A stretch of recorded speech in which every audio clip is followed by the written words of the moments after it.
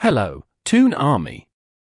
Hold on tight because we have some exciting news coming up. But before we delve into the details, make sure to hit that subscribe button and tap that notification bell so you never miss out on our exclusive updates. Trust me, you won't want to miss this.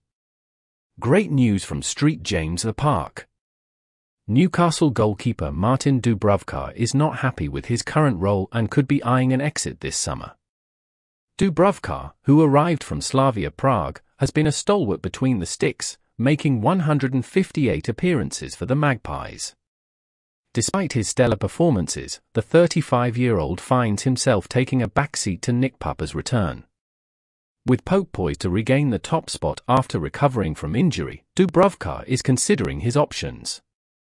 Despite his commendable displays in the recent win against Fulham, he faces stiff competition for the starting role.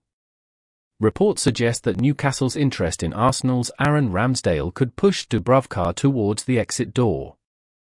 According to Chris Waugh of The Athletic, the Slovak international could seek regular first-team action elsewhere. What's your opinion on the possible departure of fellow Toon Army member Dubravka?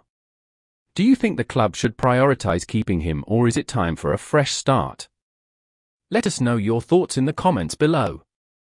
Stay tuned as we follow developments surrounding Dubravka's future. His voice is important, so keep those comments coming and don't forget to sign up for more exclusive Newcastle updates. Until next time, keep the black and white flag flying high.